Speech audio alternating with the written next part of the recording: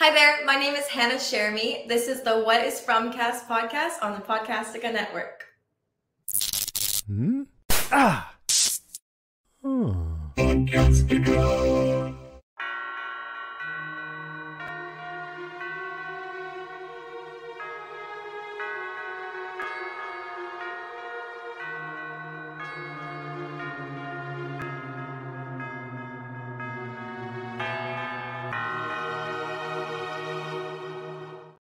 Welcome to the show. My name is Alex. And I'm Lizzie. And we have our special guest that needs no introduction, but we're going to introduce him anyways. You know him as Frank. We all know him as Bob. Bob Mann, thank you so much for joining us.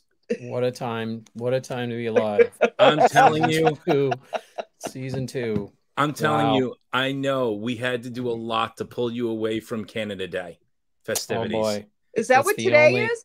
That was yesterday. No, it was yesterday, but we celebrate well into October. Okay. Here in Canada. We don't stop. It's just every day is Canada Day. We need a month and a half to recover. Well, my God.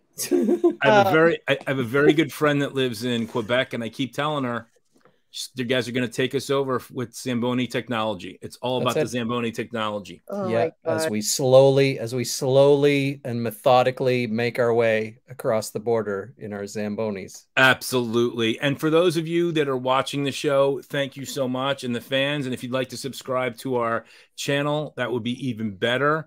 Right down there or there, I don't know, whatever it is. And it is Sunday, so that means it is From Day, and we are talking from the show has stopped or is in a hiatus for a couple of months or so, as the kids like to say.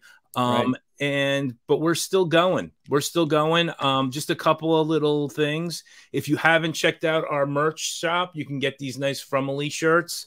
I know Bob is in for at least 10 for all of his family. Easily. And you can look at the show notes or check out that link right there. And so, Bob, what is your first thoughts of this season? My first thoughts, I guess it depends on what perspective I'm coming at it from, because as an actor who was on the show and who knows a number of people still involved and gets to see people work, it was a thrill to see some people come back after, it was really cool to see Lisa Ryder, pop back she's up. great. It's like, she's great. You kind of hope you get to see her again. My buddy Reed Price, who's Tom the bartender, getting to see him unceremoniously dispatched, but then get to pop up again, the Shining style. That was pretty cool. And seeing and also getting to see some of the fans kind of react to that was fun, of course. And then Sean Majumder, getting to see him again, that was a lot of fun. And the other thing I really loved, I will say, and this has nothing to do with the plot or anything like that, but I really loved seeing how much extra meat and how much extra time people got. I loved seeing Scott McCord. I think is a really gifted performer, and getting to see him with extra stuff to chew on was a lot of fun. I thought he had some cool moments and some weighty bits. I thought Ricky he had some cool little things to do, and some interesting scenes, and Harold. I just thought people had some interesting acting that they had to do, a little bit more weighty. And my pal Nathan Simmons, who I've known for forever, who's just a lovely and gifted actor who here in Halifax, he getting to see the work that he did as Elgin, I thought was really neat too. I wish that Phoebe Rex had been able to stick around a little bit longer. She played Sarah, who got the spike in the head. I'm going to tell you right now, I think they missed the mark with her. I really think they missed the mark, because and we had her on the show. I don't know if you're aware of that. Yeah. I mean, that's right. She had, and you read the Facebook groups, for someone that was in one episode, she was more memorable than people that were there for multiple episodes. I mean, she had such a good impact, and it would have been great to see someone like her and Julie kind of be friends. and see where that could have taken off, or something else with the plot line. I think that they missed the mark on that, but I love what they did. It's just that it's just kind of a shame. Yeah, I mean, I get it from a storytelling perspective. I mean, a story is not charity, right? Like a story is not something that you do for the purpose of giving characters to people, or for just having a bunch of characters that are fun to look at. I mean, there has to be a purpose to everything. And if anything, I would say that the show probably affords a little bit more roadway and mileage to a number of characters who might show up and then be gone, you know, a la Walking Dead, Lost, stuff like that. Like you have opportunities for people to just kind of fly in and then go. And I appreciate that as a performer, because it means a show like this is going to have something for, you know, I mean, even me, I feel very fortunate and lucky to have gotten to be one of the first ones kind of out of the gate to be on there and have a little arc. And, you know, it comes to an end and, you know, you can lament that. But the fact is, you know, there's only so much for everybody, and to get something is kind of cool in and of itself, and get to do it and get to say that you were part of it. So I don't lament that. They would have had something. They only had meaningful opportunities and sort of plot service for each new character that came along. They only had a room for a few. It's already a pretty stacked. Yeah, it's already a pretty stacked roster, but yeah, I think they've done great by everybody that they've brought in. I thought there was some neat stuff that went down. Yeah, absolutely. Cool. So what are we drinking tonight, guys? Name it. I got everything right here in my desk from Wawa. Yeah, I got everything that I need. I didn't do a good job of marketing cocktails with Bob Mann, but I know. I showed up with my cocktail. Is that what you do on Sundays? You get yourself a nice drink and you watch the show? No. No. I seldom drink, but I wanted to in honor of this. Yeah. I'd been looking forward to this glass all day. It's sangria. Oh, you've earned it.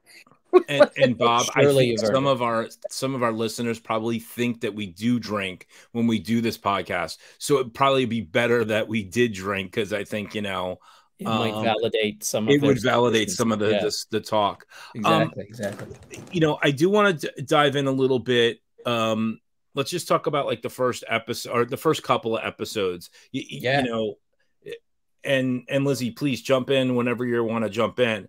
I don't want to cut you off. Then I'll get a nasty email. Well, that's fine. You can go right ahead.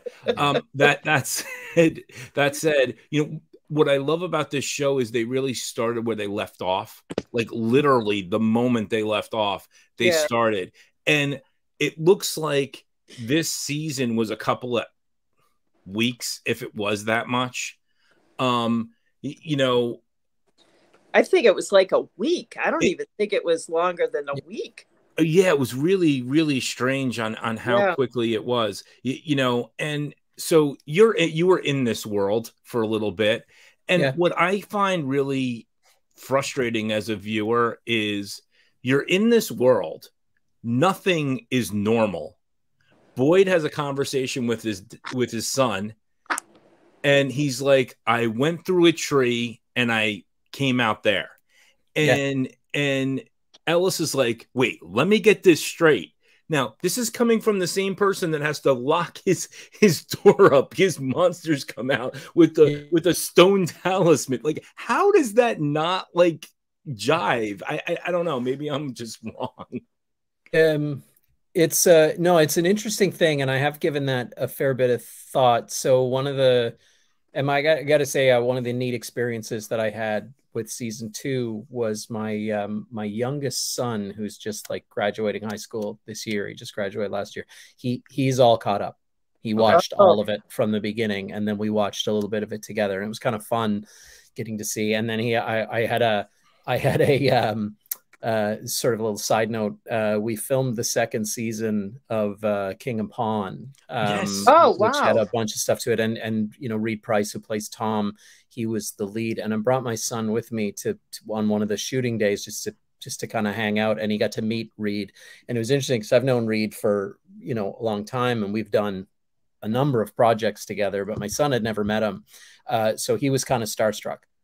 Like he'd watched He'd watched a bunch of it. It was his first time kind of meeting someone in person that whose face he'd only known from television. It was kind of a neat experience. But he and I shared an interesting thought about on that particular note, Alex, and it was that, you know, I was sort of relating it to a show like Lost, where it takes kind of a long time for the characters in the world to realize that, or even clue into, or even accept that there are things going on that are out of this world.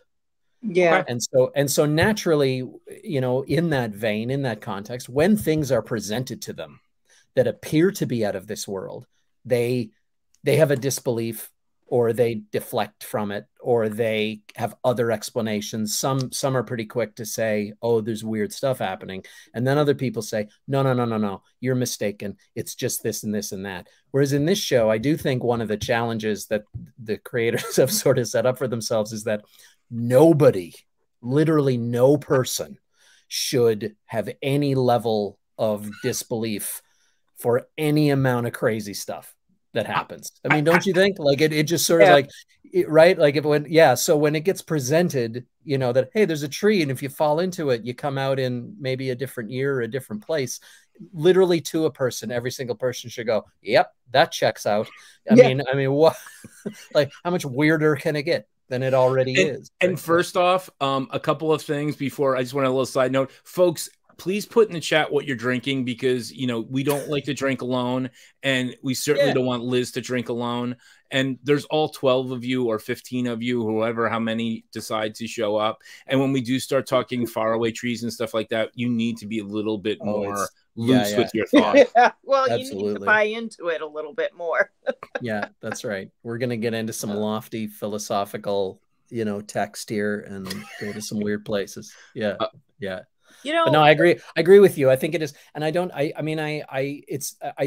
see things like that and think to myself, oh boy, have they ever messed up? I don't think that to myself. What I think is, oh boy, does that ever illustrate how challenging it is to, on the one hand, have really bizarre things happening in a world that's already bizarre, and have the characters behave in human ways that, you know, like really it does kind of move a character into some uncharted territory by having them accept through the gate that anything weird that happens can be believed, because then because that gets in the way of things like conflict and things like, you know, disbelief. I know I saw some of the memes and whatnot, you know, in those early episodes where Boyd and Ian Bailey's character, Jim, where Jim is saying, oh, I think I know what's going on here.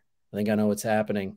And Boyd's like, I don't have time for this. Yeah. I don't have time for this shenanigans and goings on, Jim. I've got things to tend to, like goats to find or whatever. Like, it was like, that was one of those moments where you're like, okay, you can't have everybody on the same page all the time, but on what basis are you going to have them not on the same page? That becomes a challenge in this show.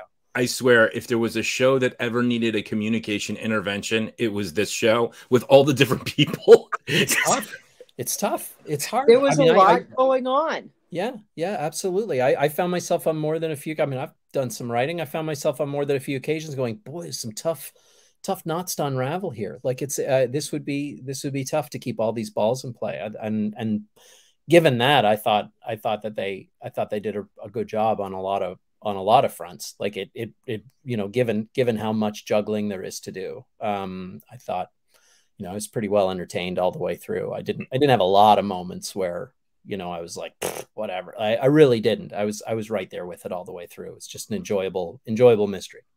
Well, I drink the Kool-Aid. I buy it all.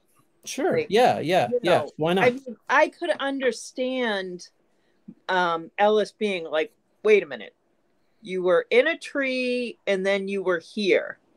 Because, this place, you know, plays with the bounds of what we find normal, you know, and what we've found, you know, find in our everyday life. Like, it does that, but it just seems like they're discovering things not over and over, like they're discovering new things all the time, you know, like God, I can't even think, like just even the Phoebe Rex character, I think her name was Kelly, being impaled to a tree.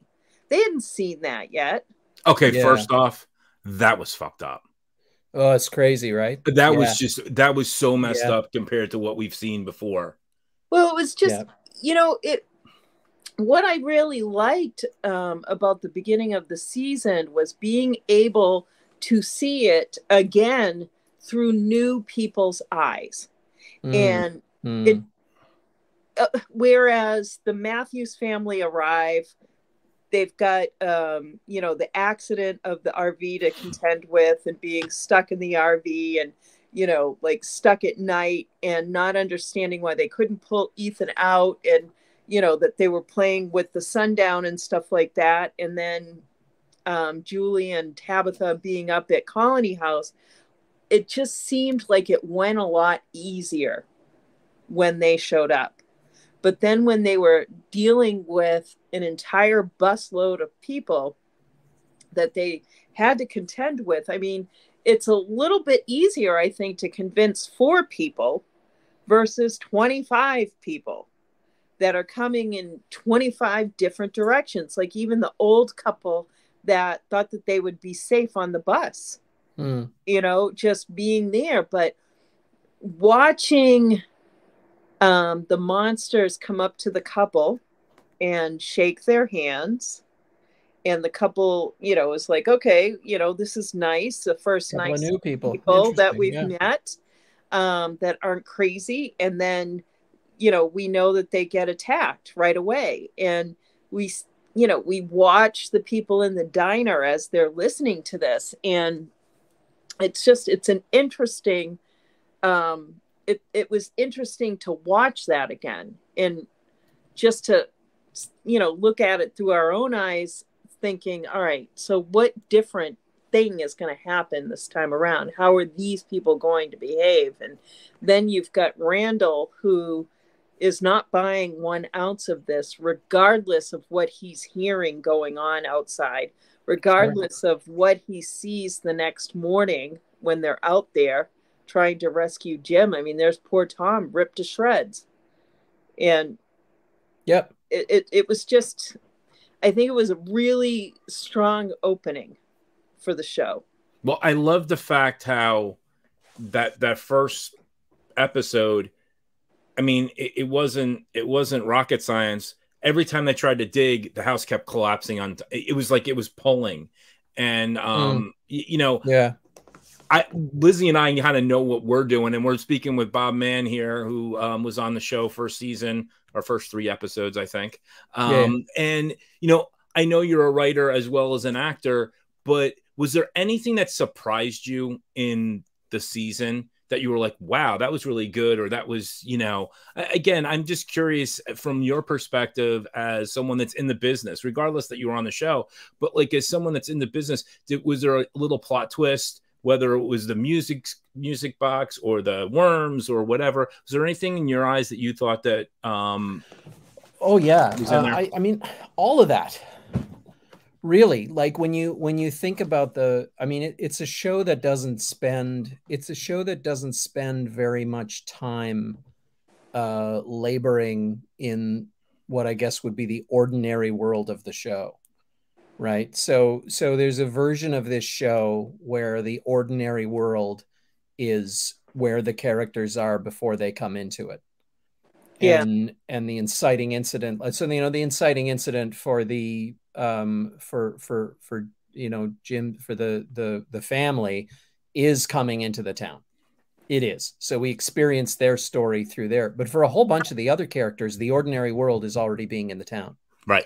And so the inciting incident have to be different kinds of things, right? It's the first death in 96 days, or it's whatever, right? But then as you go, you need more things to be happening that bring out conflicts and bring out stuff that happens. And really, like, right from the get-go, you have this business of Sarah having something communicating with her. But as it turns out, the stakes just get raised higher and higher and higher as you go, as things like interdimensional travel or potentially traveling through time. I don't even know. We haven't even really had confirmed for us yet if that's even a thing. We're not 100% sure. But then you have this business of the worms and the cicadas and the box, like pieces keep getting added that make that weave the thing into something increasingly more complex, to the point where you're not even really sure what the threat is. You're not sure. You're not sure if the threat is psychological. Is it like the monsters? The monsters, frankly, almost seem to be somewhat quaint at this point. The monsters. At this point, the monster. If all they had to deal with was the monsters, it wouldn't even really be that big of a deal. They've already gone 96 days in a stretch. You know, they've had a bad run of luck.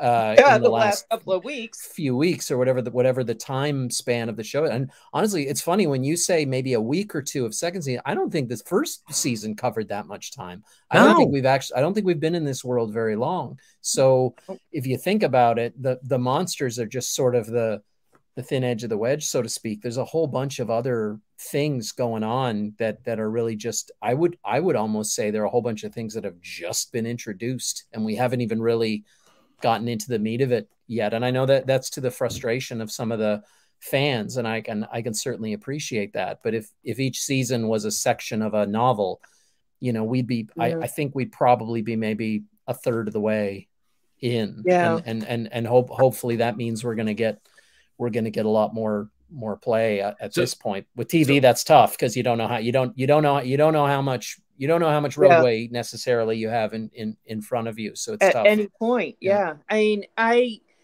after watching the finale and thinking about it for the last week, I'm starting to think that it's a game.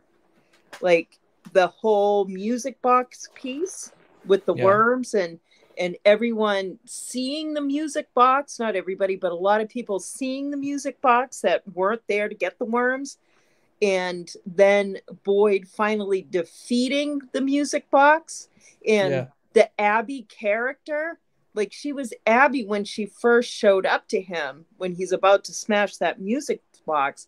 But if you listened carefully, her voice changed and her vernacular changed while she was talking to him. The more he seemed intent on breaking that box, the more she was intent on getting him not to. And when he broke the box, the game was over. They won that game, right? And then there's Tabitha, who somehow is getting this message that she needs to save the children. And maybe she was on an express route or something that, you know, took her to the tower so that she could get pushed out and back into reality. But we don't know that she's in reality for sure. We don't know if she's just in another escape room at this point. We don't know. But I try not to get too heavy into the theories because they're so zigzaggy. It's hard to stay committed. You can't seem to, like, I'm a very linear person. I think it's because of teaching math. I'm not sure, but I'm a very linear person. And when something starts to, you know, go off in different tangents and I'm not seeing a pattern to it, I don't know how to process that. So well, it goes back to what Jade said. You know, it feels like you're in the middle of a book and you don't know where they're starting, and you need the two pieces to kind of connect. Well, that puzzle, and I don't. That's why I just don't commit to any of the theories. It might not be. I mean, I do pop in and I take a look at what some of the fans say and some of the theories. And look, the theorizing is fun. We're going to show some of it because some of the people in the chat are actually we're going to start talking about it too. So sure. Yeah. And the theories are fun. I mean, one thing I do, and I would not want to dissuade anyone from theorizing. Oh, no. If theorizing is your bag, you know, go for it. Have a good time with it. Storytelling is not necessarily, look, a story is not the same thing as an escape room. Right. And an escape room can tell a story. And certainly anyone who's played RPG video games or these sort of things, there can be story elements and backgrounds to characters and things like that built into it. But a story is not necessarily a puzzle to be solved. A mystery isn't even necessarily a puzzle to be solved where you're looking for clues. I mean, it is interesting to me that there's so many comparisons drawn between this show and Lost. I've watched Lost probably 5 or 6 times now, and that's not I'm not a rewatcher, but it's because my kids have gotten into it, and I've watched it kind of in tandem with them every time a new kid comes along and watches it. So it's been a fun experience. But one thing that has become very, very clear to me watching Lost a number of times is that if you watched Lost as a puzzle to be solved, it was unsolvable. Yeah.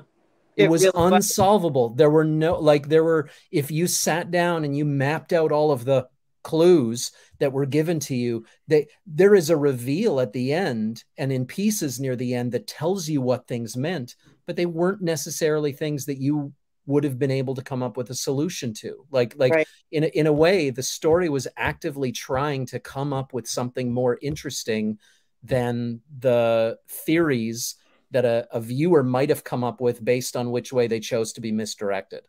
That's the magic of a really good story, is not to present you a room that you can escape from, but to present you with a room you can't escape from, and then have that moment where they say, here's how you could have got out, and you go, wow, just be amazed by it. Well, I don't want to solve this show. I want to be amazed by whatever they come up with, and they hope they do. I don't want to come up with a better theory than what I'm served up with in the end. I'm not really to your point, somebody was saying on one of the Facebook groups, oh, this is a bad season, all this. And I'm like, what do you want them to do? Go home and show is over? Yeah. Oh, wait, are you watching the same thing I am? But that said, we do have a couple of theories that I want to throw at you. Okay. Yeah. No, so I'm there for the theories. I think those are fun, and I think they are cool. Yeah. And there really is only one theory. I'm sorry. I know there's a lot of red herrings, but this is the only one I'm accepting. The poison tea from Mrs. Liu. It's the best theory of all. That they're all on a mushroom. They're all on a mushroom trip. Yeah. I have actually solved that. I just have to make the video for it. No, but I solved that. It's not. Oh yeah, right. Solution videos. Yeah. Do you do those? Yeah. So Lizzie, why don't you do the first one? All right. Let's see. I've got to get close so I can actually read. I don't know why I can't see today. As far as theories, this is from Emily C. Oh yeah.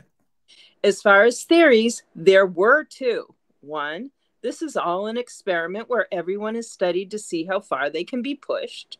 And 2, there are moles to make Fromville, there are moles to make in Fromville to keep this experiment on track. I still like the Cromonocle, but what do you think about the whole mole theory, guys? To me, it feels like so. To me, it feels like the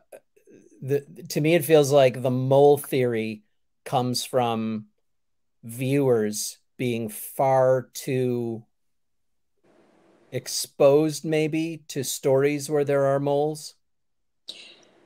Let's put it this way: if instead of a show we were watching a baseball game, and it was 2 teams playing against each other, and someone in the crowd stood up and said, I think there's a mole on one of the other teams playing for the opposite team, and they're actively trying to make their team lose. That's why this happened and that happened and this happened and that happened. You'd think that person was out to lunch, right? Because we have no experience of moles in professional sports or games. There'd be no context whatsoever for that as a theory of why the New York Yankees are beating the Boston Red Sox.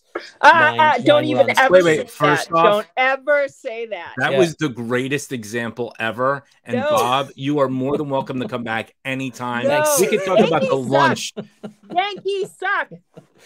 Anyway, but you see what I'm saying, right? Like you wouldn't think anything of it, right? Like even though you have conflict, you have two sides against each other, you have this sort of thing. So like I personally, and maybe this is my bias, but I've seen absolutely nothing up to this point to suggest to me intuitively or otherwise, if I were to look more closely, that there is anyone here for whom the stakes of life or death are not real. It really does seem like the stakes of life or death are truly real for everyone. And I can't, and it's not just an evidence thing. It's also from a storytelling thing. Like what is the narrative import of having any of these characters be playing for the bad guys? Like if you name me a single character and try to tell me that they're a mole, and you will immediately destroy that character's narrative. It will not make any sense. The only thing I will say, I don't think so. I think Donna. And it's reaching, Liz. No, it's not. I've heard the Donna theory. I've heard the Donna's a mole theory. I'm sorry, I don't buy it. That character is so earnest. It's played. She plays it so straightforward. She totally is. Nah. I feel like she is being compromised in some way. I don't think that she willingly showed up playing for the company. I don't think that that's the case at all. And part of the reason why I think that Donna is because of the way she responded to Jim when he said, "Someone hurt us." You heard it. Someone hurt us. And the way she responded to him was as if she knew something more than what we think that she knows. The one thing I will say, I'm sorry. The reason why. That's so now the odds of that are so incredibly low, and I'll tell you why, and it's a very boring and practical reason, right? Is this Attorney Bob speaking? What's that? No, I mean, yeah, no, right. No, it's like it has more to do with what, like, so if that were true, then it means that Liz Saunders, the actor, has to know and was directed to deliver that line, which is probably one of many takes, deliver that line that way with the right amount of nuance that a viewer is going to pick up on it. You do know that the character is not an actual person. Like, she's an actor who's playing the role and who has read the script up to the end of season 2, who, if Donna is a mole, Liz Saunders certainly doesn't know that she's a mole yet, because she would only have read the scripts up to the end of season 2. Now, I will say this. Hold on, let me finish. Okay. Which means somebody has pulled her aside and said the following to her.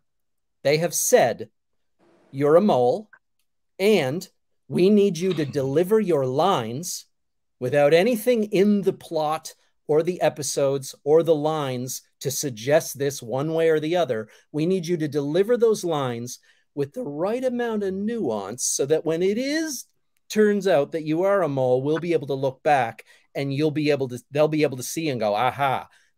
That is, like, the depth of that sort of exercise is, I'm telling you, it's just not there. Wait, let me first say this. I do not think there's a mole. No, there's two things about Liz Saunders' character that I don't particularly care. She keeps her hands in her pocket, which I know maybe that's just what she does in real life. Like, that's her thing. Or that's Donna's thing. But that's Donna's thing. But to rebut what you're going to say, Bob, they did it in one of the greatest reveals ever, Harry Potter. With Snape. Oh, sure. Yeah. And I'm just saying, I'm not saying I don't think she's a mole. I think the whole mole theory is just grabbing for straws. I think Randall is, bar none, without a doubt, batshit crazy because he's in this world and whatever else. I think Donna knows a lot of things. I think the way they shot it made it as though she was just at the right place at the right time. All right, I'm going into the notes. I was not going to go in here. But anyway, but I don't know. Like with Snape, I mean, Snape's an interesting example, though, Alex. Because we don't have to go too deep into this. No. But like, this is what I meant when I said there is no narrative. I cannot see the narrative benefit or the narrative import of there being a mole. Nothing to say about. I mean, Snape wasn't a mole. First of all, he just had conflicting allegiances, and he had narratively it works so elegantly and beautifully for his character, and it's a huge bit of misdirection. With Donna, that wouldn't be misdirection. It would really be reaching. Like, it would be random. It would be unsolvable and random. If you've got to resort to the nuances in the way she delivers lines, or the fact that she's got her hands in her pockets to deduce that she's a mole, I feel like you're looking for something that it really isn't there. Like, I think those things are just choices. I don't think that they're informed by like a mystery. To me, that's right up there with zoning in on little pieces of randomly placed set decoration. Really? We've never done that before at all. Right. Or the things that background actors do that put them slightly out of sync or out of continuity in different takes and stuff. All these different little things. It's fun. Again, I wouldn't dissuade someone from doing it. It's a fun bit of business. But to me, that's not evidence. To me, those are like really spurious, almost unhinged little red herrings that don't actually. To me, the answer is going to be in the narrative.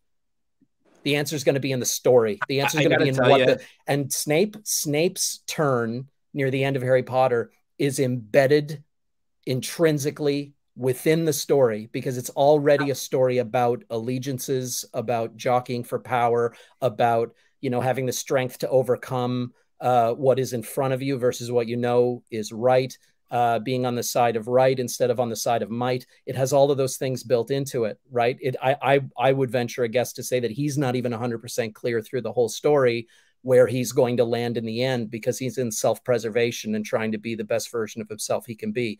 That's not being a mole. That's trying to figure out who you are. Totally consistent with the thrust of that narrative. Whereas this, I'm just not seeing any of that. I don't, maybe we don't know enough yet, and I'm willing to go there, but all I have to say is take that with your no, little. Yeah. I'm sticking with it. All right. Give me your evidence, counselor.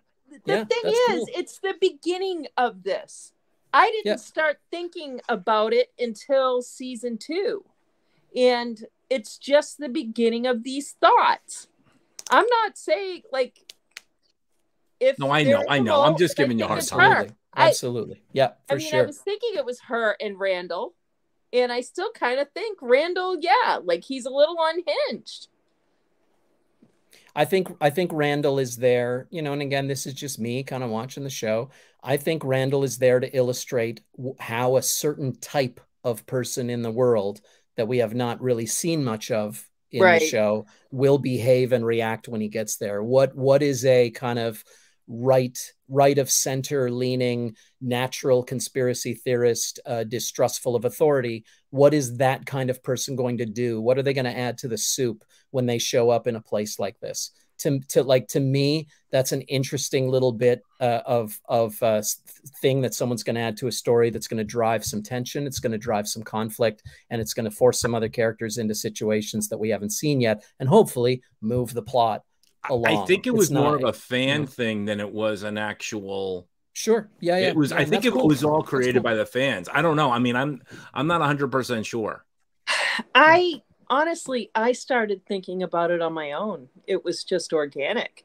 It wasn't fan driven. And then all of a sudden I'm seeing other people post about it. And I don't go deep into posts. I can't help but see them and I read them. But given some particularly negative and nasty stuff, which one site in particular just devolved into, I really stepped back from that because I am not about that kind of being, we're all here loving the show. Well, let's all love it. I don't. Right. Yeah. No, I mean, we're not about that. But okay. My question about the whole mole theory is this, and please, the people that are listening, either on the podcast or tonight, give us your take the whole mole thing aside. Okay. It is a mole. It's a whole experiment. How do you explain the friggin' monsters? Because when we had you on for your first interview, Bob, I think the words that you said to us were, I shit my pants almost when that monster came through the door and almost scared the crap out of me. And I'm going to tell you right now, I'm just saying, you can't if they're going to make a jump and say that they created that too, then that's a whole separate thing. But I just can't see that happening. That I think there's just other forces that are going on. Now, the mole thing could be part of it. Yeah. But at the same time, I just think they're all just trying to survive. And maybe, yeah, I mean, of course. My question about the mole, and again, we don't spend a lot of time on it, but like my question would be, what do you need the mole for? To instigate, to control, possibly report back certain things, to influence certain things happening. You know, like if it is an experiment and they're looking for some kind of reaction or result, that this person would go in and encourage that to happen or set it up to happen. Honestly, like, I don't know, like whatever they would want a mole for. Well, okay, so that's whatever they would want a mole for is a easy answer, you know, not to be critical, but I guess like everything you set up to that point, to go in there, to instigate, to monitor, to report back. Think about everything. Think about the world that they're living in. So the people in charge, if there is someone in charge, if this isn't just magic, if it isn't like sort of extra dimensional magic, you know, sort of time space cul-de-sac or whatever you want to call it. And again, I don't know what it is. You're basically saying that, okay, you've got a world where when they go into it, they can't come out of it. They're locked in. There are monsters that come out at night. There's magical stuff that happens. There's weird trees. They can clearly kind of track them and monitor them, and they know what's going on. They're communicating with them through various means. They're communicating with them telepathically. Someone is communicating to Sarah, to Boyd when he gets the worms under his arms. You got all this crazy shit happening, right? All this weird, wild, crazy, magical shit happening. Again, what do you need a mole for? A mole almost feels like a really quaint, unnecessary, if it is an experiment and they're watching them and they've got all this nutty shit going on and there's all kinds of magic and stuff going on, what do you need a spy for? Like, what do you, like, you sending like Encyclopedia Brown in there to take notes? Like, why? What is the import? Like, it would be important to have someone in there as like, I mean, it doesn't make sense that she's just as scared as everybody else. She's not. Play it through. Like, play the scenario through. Let's imagine Donna goes back to whoever it is she goes back to, and she reports. What is she telling them? She's like, they're starting to suspect stuff. Yeah, no shit. She's like, right? She's. Oh no, Bob froze. He froze. No, he froze. He's probably still talking. No, I'm back. He's back. He had to have a drink. I can see it when I freeze. But anyway, you see what I'm saying, right? Like, yeah. Like you can't stop at theory. You have to take that theory and then you have to apply it in a meaningful, practical way and say, how is that playing out? Like, in a way that has to be part of the analysis, right? Hey, Bob. I think Donna's a mole because of what she does with her hands and the way she said certain things. But wait a minute, like, you have to kind of go, what is it that what's the role that she's playing? What's the practical purpose? I don't see it. Like, if there's a mole, it renders a whole bunch of other stuff. I think the mole decided to like cut your little thing off and you were messing with the mole too much. And he cut your.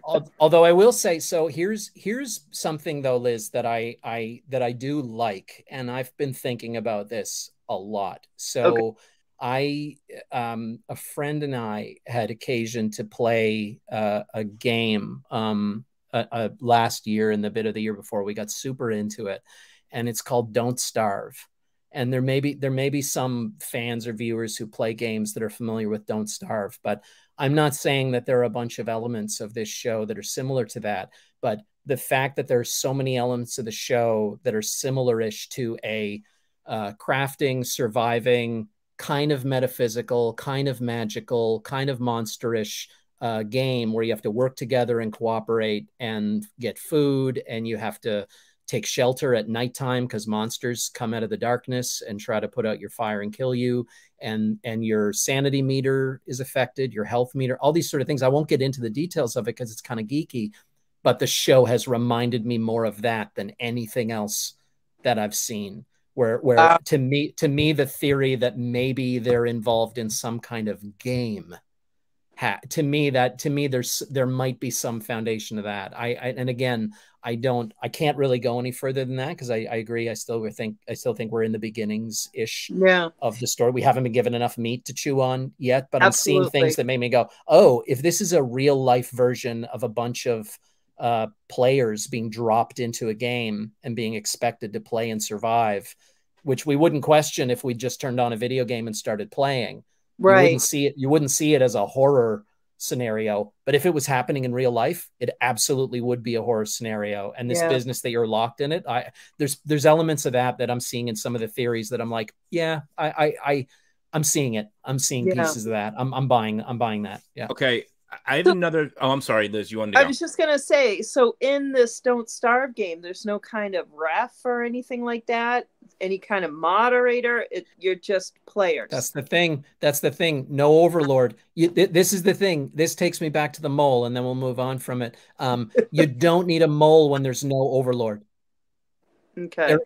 There is no bad guy watching over the game, monitoring things. There's just players, and the game has been created and set for them, and off they go. And new players show up sometimes, as you see in online massive world kind of games and stuff, and people die and they're gone from the game. Like maybe it is like a real world version of something like that, and the consequences, like maybe my character and my character's wife and his daughter are out there like alive somewhere. Like maybe that is what happens when you die in the game. You're back to your old life or something. We don't know yet. Again, we haven't been given enough information. They'd just be wild random theories at this point. We really don't know, but there are a number of things like landmarks, and go in the game Don't Starve, you can go through these portals and pop up in different places in the world that you open up, but it has limits.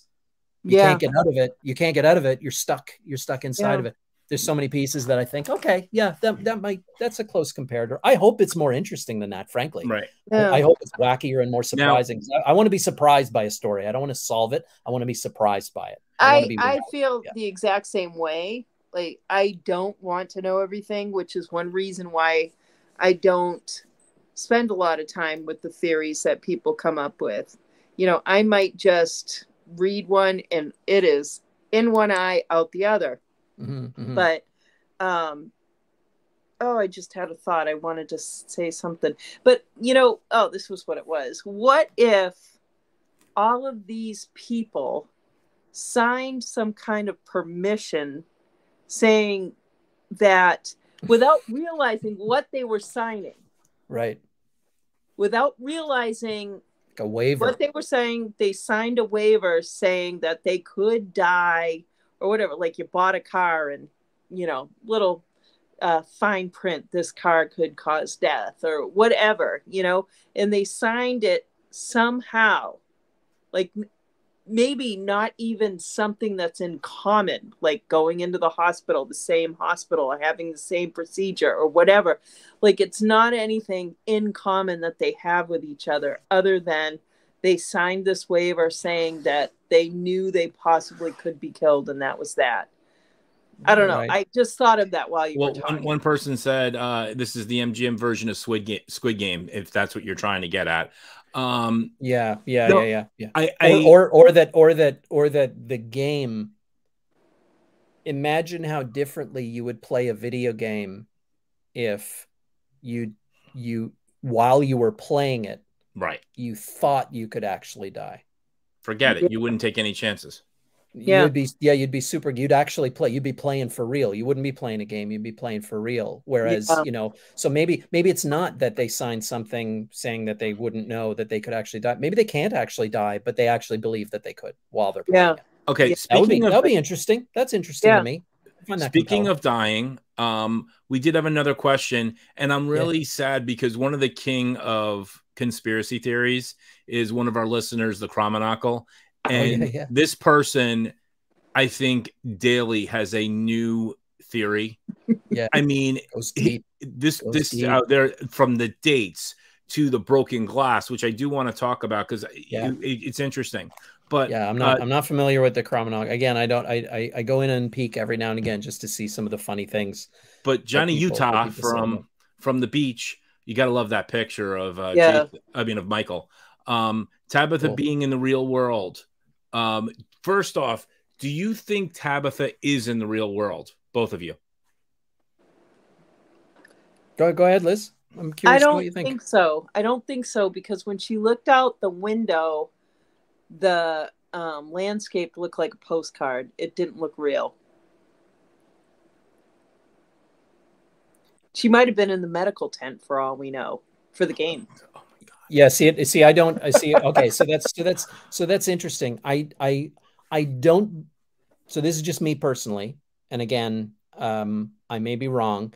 It could be that the makers of the show are designing every frame and every set and everything every character does with a view to adding to the complex labyrinthian mystery that is, where are we and what are we doing? Having been involved in a number of shows, including this one, I have a feeling that that's not how it is. What, that she's back in the real world? Oh no! Oh, it's okay. I'm back. It's okay. He's back. It only happens for a second. It's just to get me to slow down. I don't think the answer lies in the what's in the window. I don't think the answer lies in what you can see when you freeze frame on the screen. Yeah, because it looks like a different person. It looks like a different person. But it's like, to me, that's just like, look, it's just post-production. It's just trying to make the thing look great. It's the scene. The answer lies in the scene. What is it that happens in the scene, in the story, in the plot? The answer is in the narrative. And I don't think we've been given anything.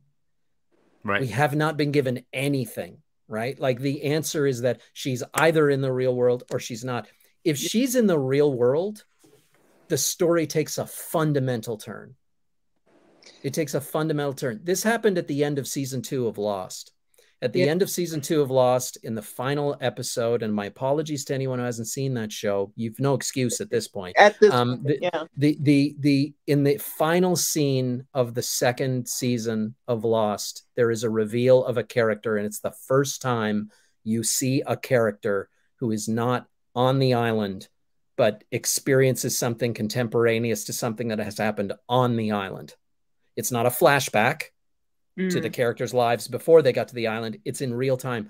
And that was the first time that you saw that there was an outside world existing at the same time as the island. That's a key fundamental shift that immediately laid waste to a whole bunch of fan theories that they were dead, that they were like, it immediately kind of shuts so many things down, because it's like, oh, they are somewhere in the world, and somebody somewhere else in the world experiences something because of what happened on the island. It's an immediate reveal that closes off a bunch of doors. Well, I don't think this scene with Tabitha, based on what we've seen already, does any of that work. I really don't think we know. Thank you for crushing my Lost dreams, and I'm not going to go out and see it. If I haven't seen it by now, I'm not gonna. That's right. It's okay. Right. But my point being is, anybody have potato vodka? Yes, that's a good one. Yeah.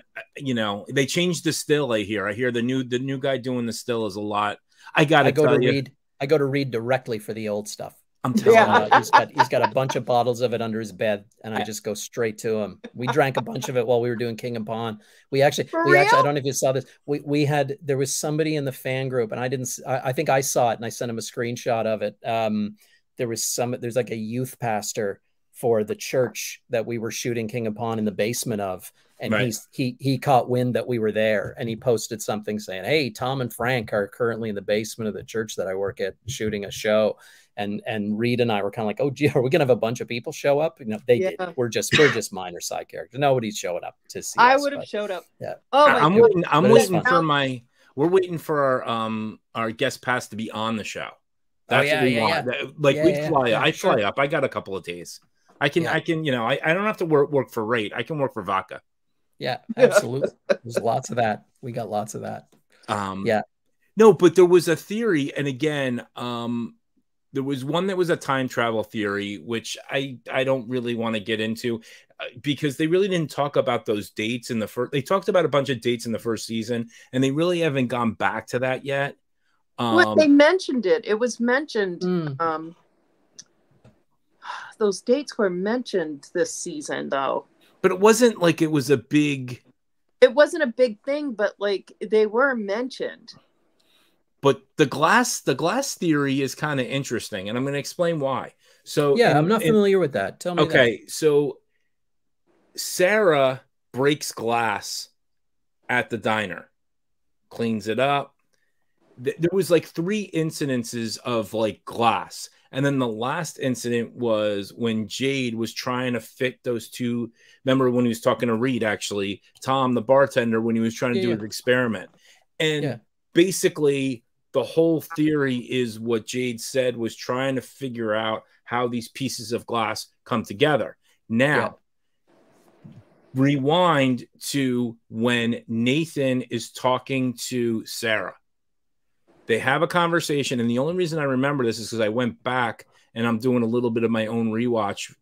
And she's like, sure. She actually talks about this theory of trying to put the pieces back together. Now, I don't know how that all fits, but it does make it kind of like maybe it's something to think about in season 3 when we get there. Now, my question for you guys is this, because I don't know, and also the listeners and the people listening on the podcast. Do you think Sarah's role is finished, or does she have more secrets to provide? Saying this, she's not a mole, but she could have a connection to the bigger entity somehow. She does, though. I'm saying. I think, you know, I wondered if once she didn't actively have the worms, like it was out in the open, that she would not be of any use. But then when they go looking for the music box, she can hear it. No one else can hear it, but she can hear it. And she tells Boyd what he has to do. Right. So she's still connected somehow. Mm-hmm. Again, I agree with that. I think, I mean, the so much of this is like narratively driven for me, right? Like I think picking up on stuff like that is very much on the money. Like to me, that kind of stuff, like, okay, a couple of characters had a conversation, then you have a character go through this sort of like journey where they go from, like, think about what Sarah has gone through up to this point, right? There's no way she's done because her arc isn't finished. She goes from being an instrument of this place, whatever that means. And I don't think it has to be purposive. I think it could very well be just like, here's what this place does to some people of a certain type. And you know, Victor, I think maybe is another example of a character who's there's some connections. There's like a tether between him and the place themselves. Because how did he survive? How did he survive? All these different things. So like, I feel like, I mean, have we seen Sarah and Victor together at any point? I don't. Have they even had a conversation? I don't think so. That's so interesting. Like there have been a number of characters that I don't think they've shared any narrative time together. Right. Like they have not moved the plot together. And it would, to me, it would be interesting to see, like, and this maybe is where the glass comes into it, right? Is that maybe the puzzle that needs to be put together is all the different people who have been affected by this place all coming together and sharing their and we got a teaser of that at the tail end of this season when you have these characters coming together sharing their experiences finally, and then all you needed to have was one person in the room that goes, oh yeah, I've heard of that before, I'm familiar with that, here's what that is. And then suddenly you have a lowercase s solution to something and somebody figures it out and they figure out what to do. I feel like there's a larger version of that is yet to happen, where characters like Victor and Sarah and, you know, people like that come together and go, let's compare notes and let's talk about what's going on here. Maybe that's the answer to us getting out of here. And that would be a very elegant theme, or, you know, sort of thesis of the show, which is to say that here we are all trapped in this mess together. We're all at odds with each other. We can be quite disparate in the way we go about our business. We can be isolated from each other. We're very affected by our traumas and by our grief and by our pain. But guess what?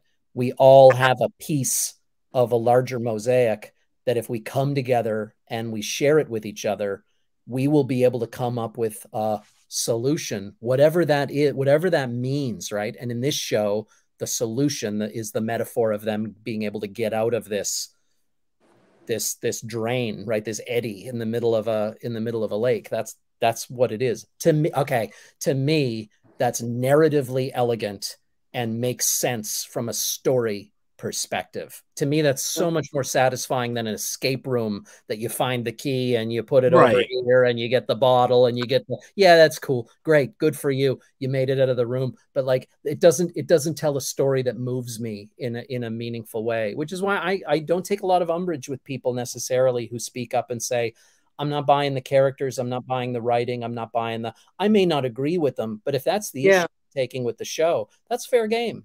To me, that's fair game. If somebody's not moved by what's happening, if someone's not, again, I would say, well, wait till it's over, and then we'll have a conversation about whether you were. To that point, a lot of people, when we grew up, we had 20 episode shows.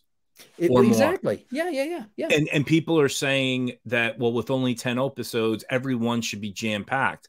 Well, you know what? You also have to set tables. You have to set the table for the good stuff. And we've watched The Walking Dead. I mean, we've watched every episode of The Walking Dead.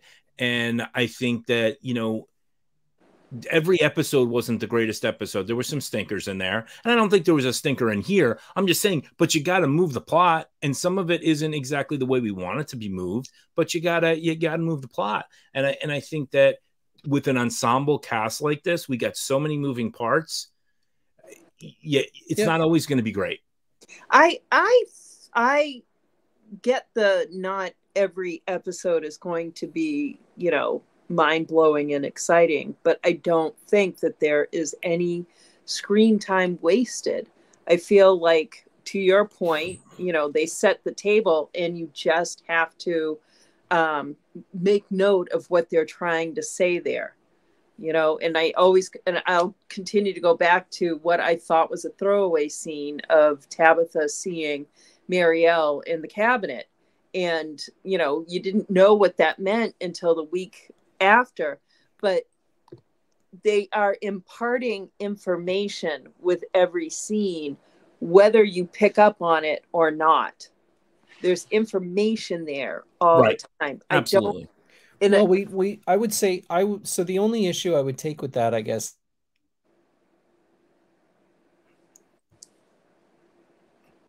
and this intermission is brought to you by Canada. Intermission is brought to you by Canada.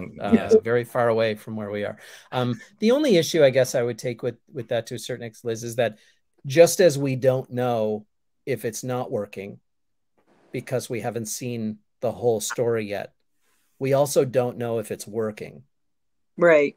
We don't know either way. Like to me, some of the criticism, some of the praise falls as flat as the criticisms in that sense, where when someone is saying, no, guys, they're going somewhere. No, this all means something. No, this is all coming together. Anyone who's saying that is saying it on faith. Yeah. Oh, I'm totally full of it. It's just faith. Like you're a writer, Liz. You've written stories, you've written books, right? Like, have you written novels? Have you written full length novels? I know you've done anthologies. Right behind her shoulder are a couple of volumes of them. Yeah. I'm working on book 5. Okay, but have you done do your books have multiple chapters of the same story? I'm just trying to track if they're just anthologies of short stories. Okay. Yeah, no. It's a continuous story. Yeah, surely someone reading one chapter of your book and you asking them, what do you think of my story? What do you think? Like the answers they can give you, both positive and negative, have a whole big world of blind spot around them. They don't know what it means. They don't know where it's going. They don't know whether it leads to something, whether it doesn't lead to something. They might have faith. They might be doubtful. They might be critical of things that you go, oh. I think we should freeze frame all of his emotions. It's better than He's ever. had all the emotions so far. That's right. Like, whenever I get but you do know what I mean, though, Liz, right? Yeah, like I totally know what you mean. And the thing is I think the question that comes after that is, are you still on the ride or are you getting off? Exactly. Yeah. And that's I think that's the important question. Like, I have faith. I really do have faith that they are not going to lead me astray. Like, they're not going to leave me hanging out in the middle of the ocean on a raft with no way to get back in. I really have faith that this time it's going to happen. But I at the same time, I mean, I do too, but at the same time, I'm very mindful. And again, I'm sort of agnostic about it, frankly, but I with any given audience, with every given story, it is my understanding that the story needs to do the work, and that if you stay with it, it is an act of faith. And if you don't stay with it, it is because it has stopped moving you. It's because it has stopped getting you to a place where you're even interested anymore. And no matter how great a story is, any story can lose somebody. Absolutely. I don't know if you've ever stopped reading a book, or if you've ever read a couple of chapters. Have you watched The Walking Dead, the Negan years? I gave up. I'm done. Yeah, there you go. And a lot of people did. A lot of people did. A lot of audience dropped off at that point, me included. And it's like, okay, this story went to a place that got me somewhere emotionally, and now I feel like there's nothing really left for me. Yeah, that's exactly it. Like, I got a text while we're doing this asking if I'm watching Dead City. Right. And I was like, they made all this headway at the end of season 11, Maggie and Negan, and then they go back as if they never had that conversation. I love the show, but that's a whole nother conversation. Yeah. So you love things about it that I will never love. Exactly. I do want to ask you and the viewers, and it's not really a theory, but what was the purpose of killing Smiley off when they made such a big deal about promoting the crap out of this guy? And do you think he'll be back? I mean, I have this sort of cynical, hey, this is a show that they want people to watch kind of answer. And I mean, visually, he's striking. He's visually he's set apart, right? But let me be I'm going to say something that I am sure a whole bunch of viewers and fans of the show are not going to like. I'm sure they're not going to like it. He is not a character. Yeah. He is not a character. And I know he's a character in the way that the aliens in the Aliens movies, like the Ripley and Ridley Scott and James Cameron movies, how those are aliens, how those are characters. They're not characters. They're something that exists for the purpose of testing the characters and pushing their boundaries and seeing what they will do, and making something very compelling in a scary sort of way for the audience. They're not meant to be characters. I mean, Bob, it's like the Terminator is a character, but Smiley just isn't. They eventually made him a character, but in the first Terminator movie, I would say he wasn't a character. Really? Not really. Like, I mean, I don't know. We can have debates and disagreements over what it means to be a character. I'm all there for that. But I guess I'm thinking from the purpose of, like, what is the story you're trying to tell, and who is it you're telling a story about, right? Yeah. If it comes to pass that part of this story is about the monsters, that there's a whole backstory and a whole interesting, but again, I'm 100% there for that. I think that will be cool. Yeah. And I think there's some interesting things, hopefully, to be revealed about what these creatures are and where they came from. If the show doesn't tell us that, I'll be deeply disappointed. I hope we do learn something about these things and where they came from. I really, really do. But again, up to this point, there's been sparingly little revealed to the audience about what the intentions or the desires of these things are, other than to be menacing and to hunt. Well, that's pretty much what they do. And yeah, I agree with you, though. You get these little twists like, oh, look at what they did to, you know, again, Phoebe Rex's character. Like, they clearly have a playful sort of element about them. Okay, add that to the list of things we know about these creatures. Right. That still just makes them creatures. Like, it still just makes them, there are animals who, there are predatory animals who play, like who mess, or like cats play with mice. Oh my gosh, like, they're not, that doesn't make them characters. It's just an element of their predatory nature. But Bob, to your point, first off, I do want to mention this comment, you know, Betrayed King. We don't like Smiley. He's responsible for Donna's death. No, but but even within that monster theory that you're saying, you know, I can't think of like perfect examples of it, but there's always that gray back, or there's that spotted whatever, that extra spotted wolf. Yes, they're monsters. I think when they put you on the poster and they put you out front the way he did, I mean, I hope he can come back, just because he seemed like he was kind of the head of the monsters. And I know maybe I'm a little bit more, I'm drinking the Smiley juice more than others, but you know, I just think it was a bad move. You're experiencing the story, and not just the story, but the experience of the show. You're experiencing the show, not in the order that the show was assembled. So the show was made last summer. So they did not kill Smiley after putting him on the poster. They created a season of the show, they wrote it and they mapped it out, and then they came up with a shooting schedule and they filmed it, and then after it was done, they started assembling marketing material for the show to market it and to get people to watch it. And Smiley, who was, you know, again, that's something that fans of, I think we were the ones that coined it. Yeah, like we you know, that gets assembled, and there's a decision made. You know, let's put it this way.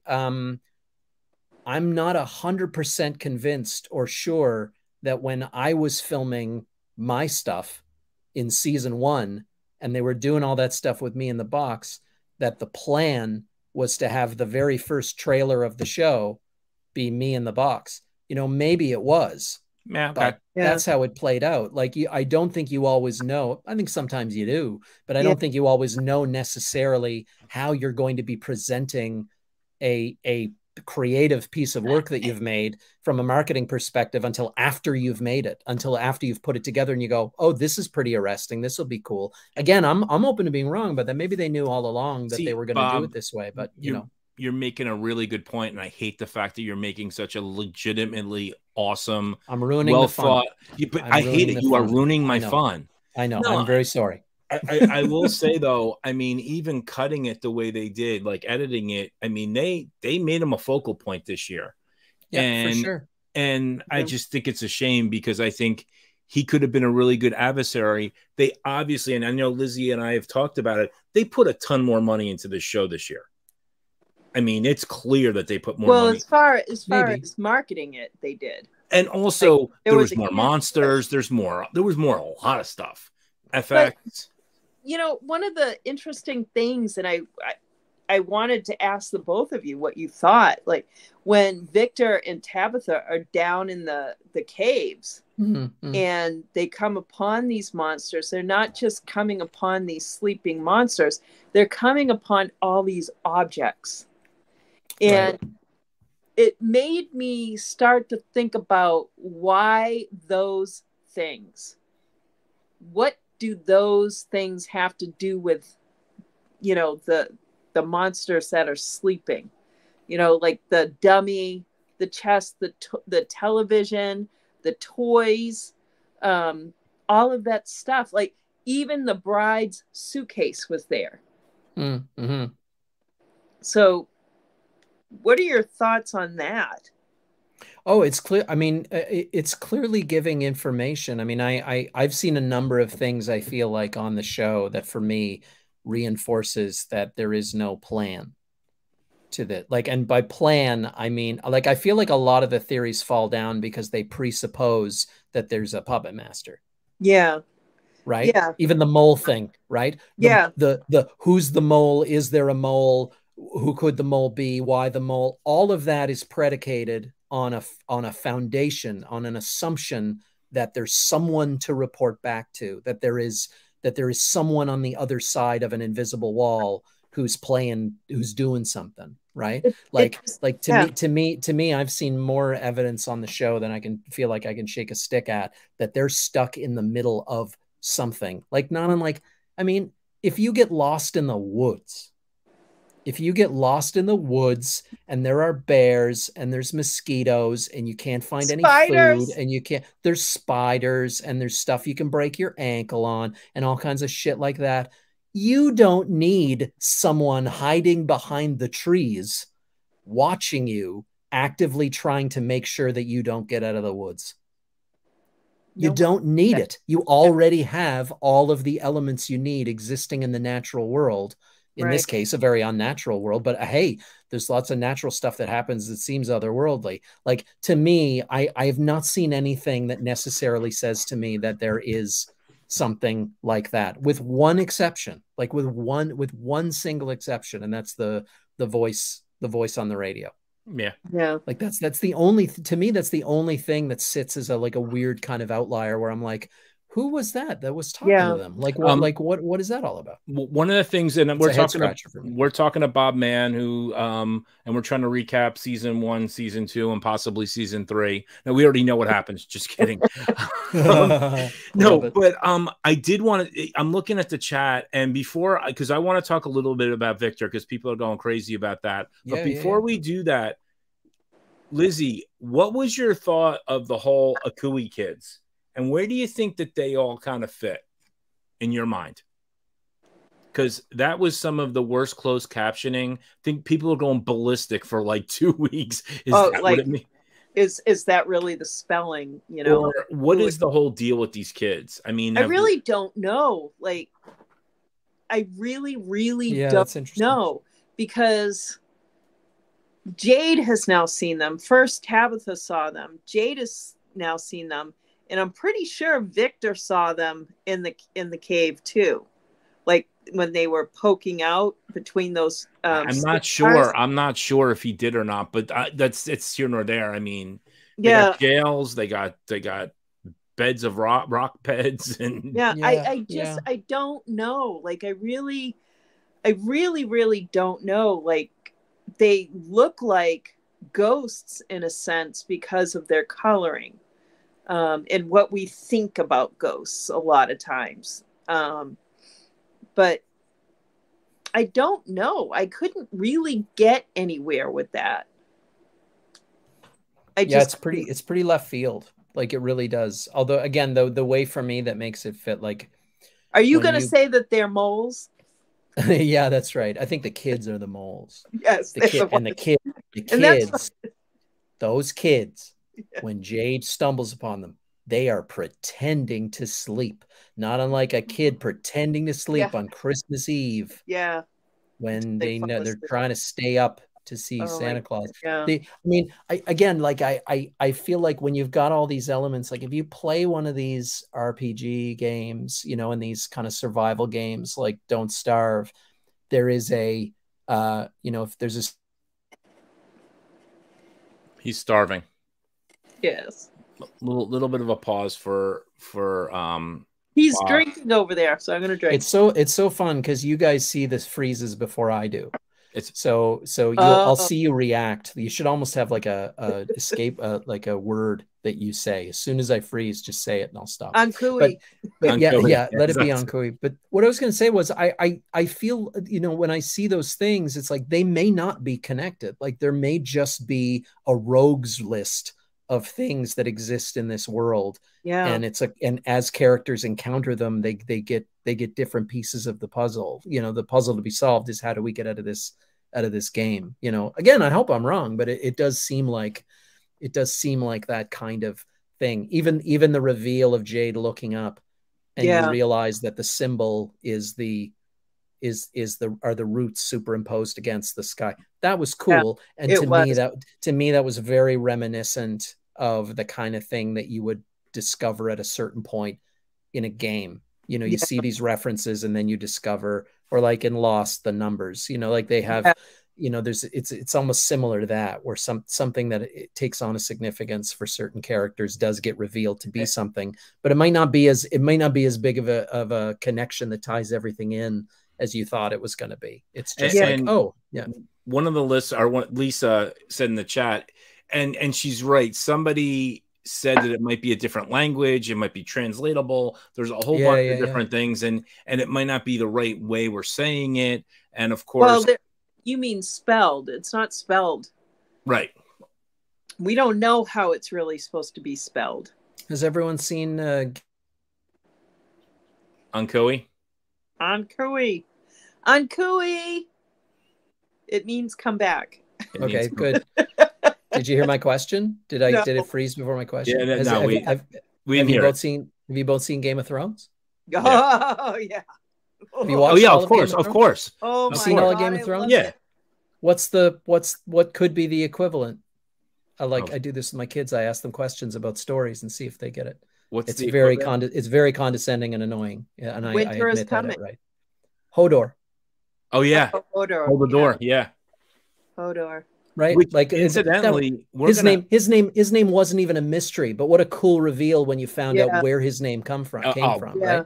Like Hodor. it could be something like that, where the thing you're hearing isn't actually the thing. Like it's something else that is not something that we could, like, what were the clues that told you that Hodor's name was Hold the Door? What were the clues? I'm going to suggest zero. There were zero clues. There were zero things revealed. Yeah, you didn't know until you could not have solved. It was just a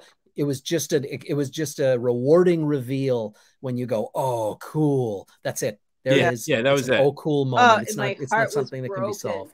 Yeah, my heart just broke for him. Storytelling. It's a magic of storytelling. That's all it is. I'm hoping that it will be something really cool that nobody can possibly solve. That it's just going to be a neat kind of reveal about something. Again, I'm hoping all of these theories are wrong. I'm hoping that it's something so much cooler that they've got cooked up here that we can't possibly think of it.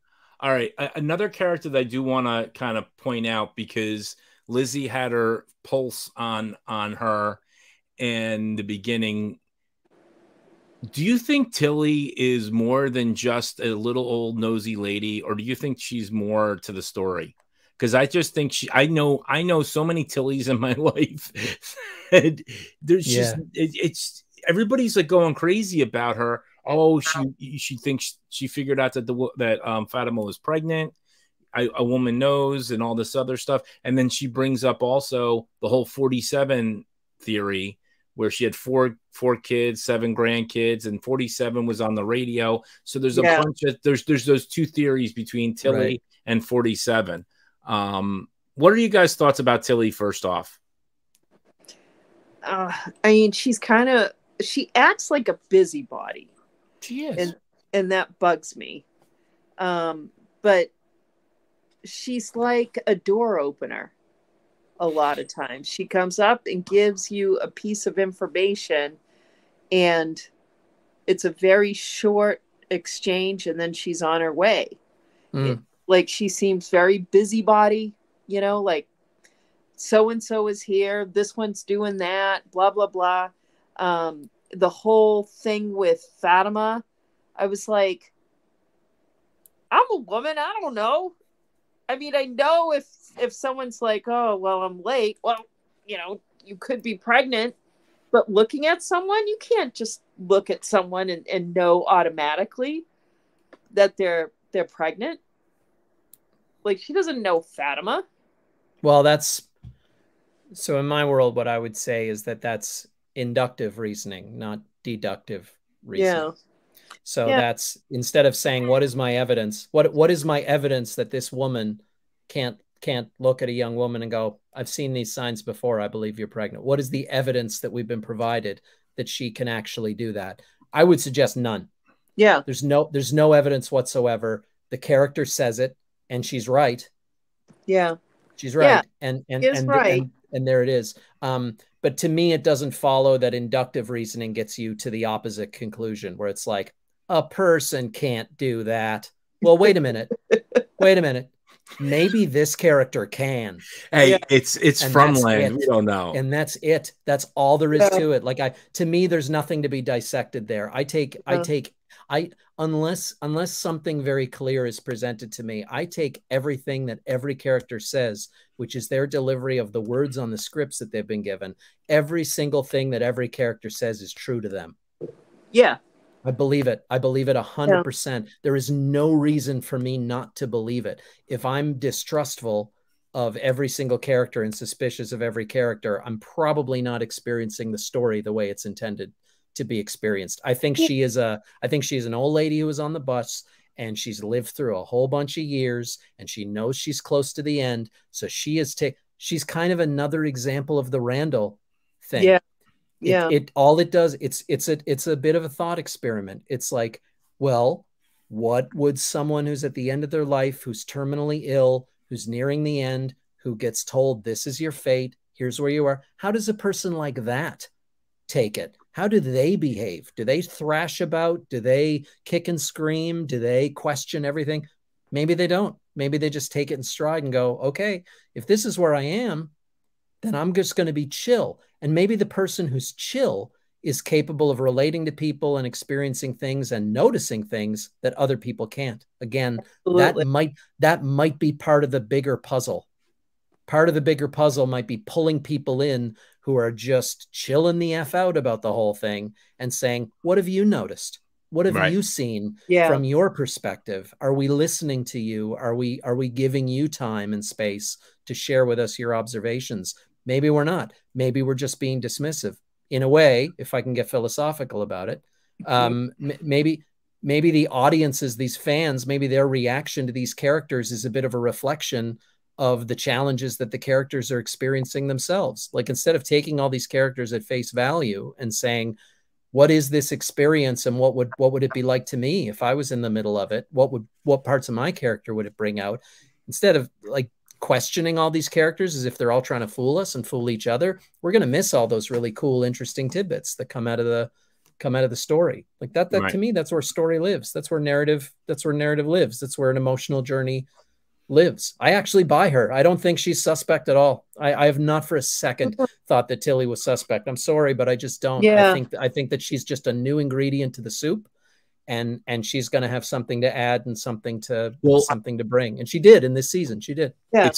It's funny you should say that, because I forget where I read it, or I think it might have been Liz that told. No, I don't know if it was Liz Saunders that told us this. I don't think it was.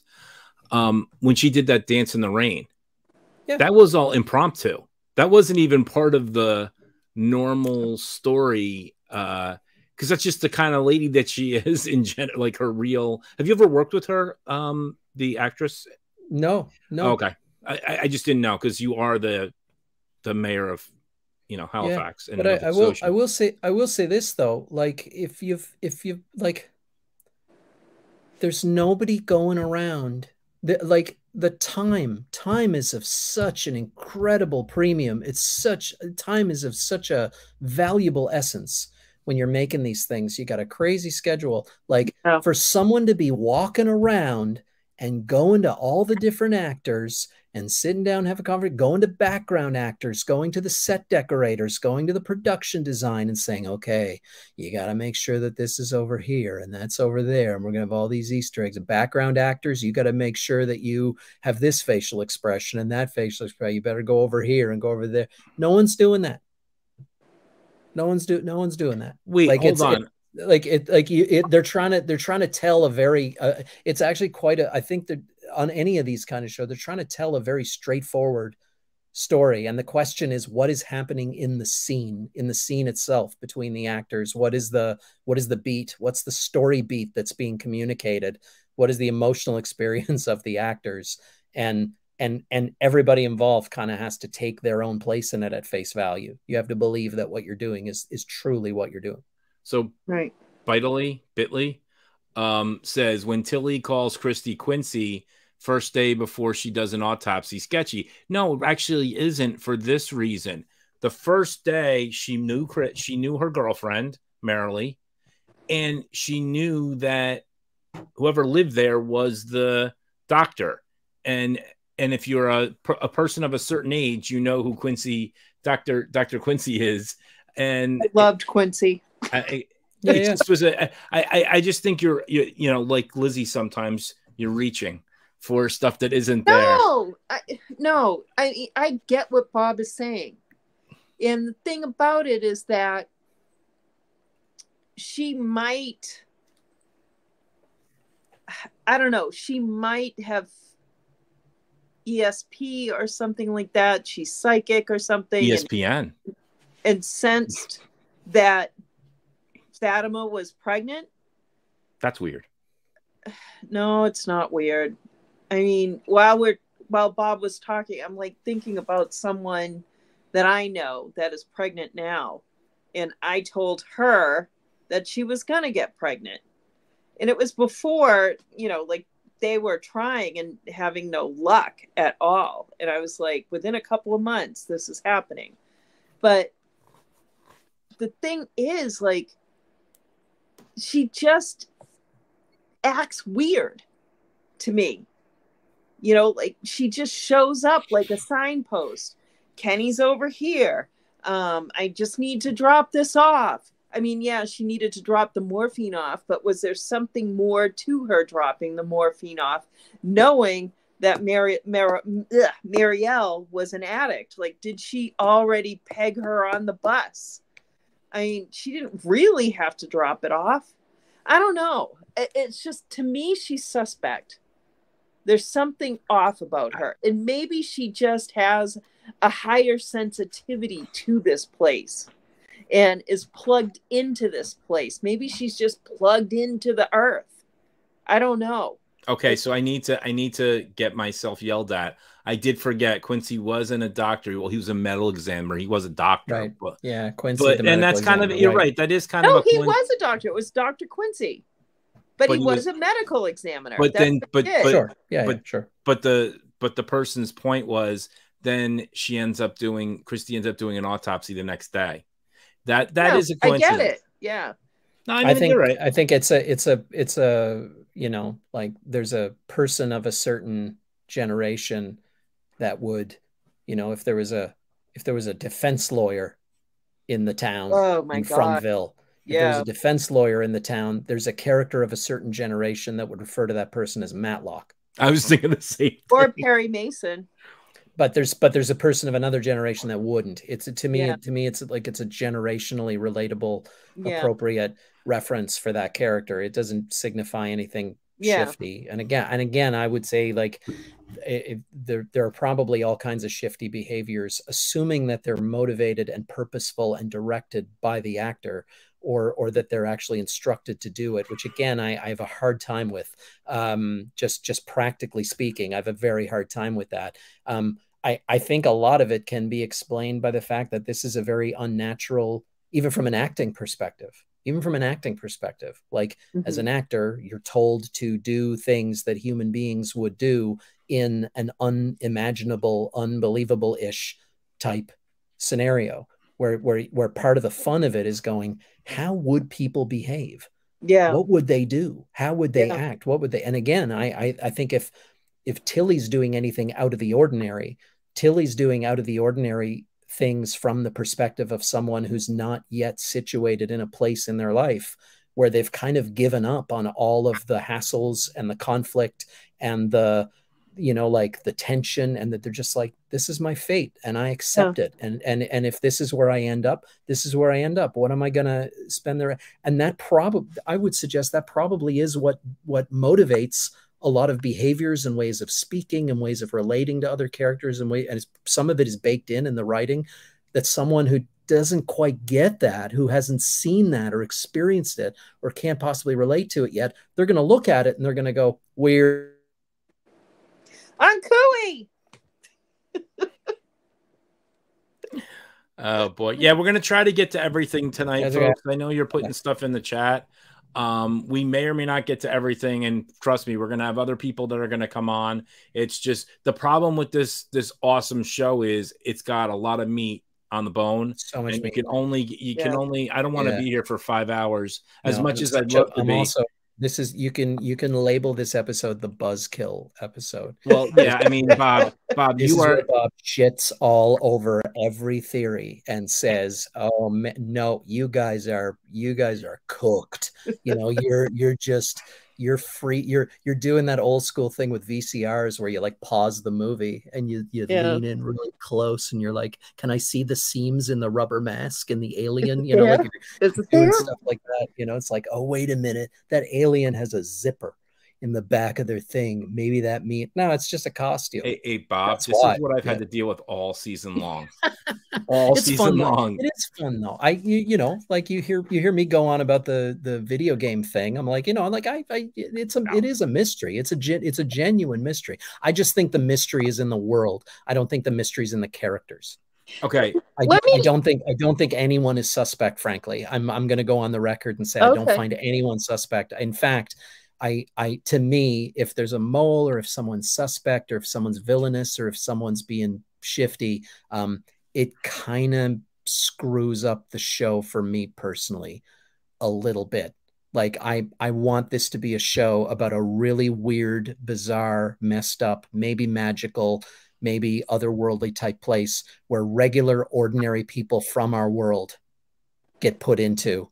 Yeah. And it could be an experiment. It could be a game. It could be great. I'm chill with all of that stuff, but I'm not. I don't think there's a whole lot of value or import in dissecting the characters and trying to figure out their allegiances and their, you know, this one's on the inside. This one knows something. Like I don't know. Like to me, that makes it a different kind of show than the one that I think it is. And maybe I'll be wrong. Maybe I'll be totally wrong. I just think she's weird. But let me just ask you this.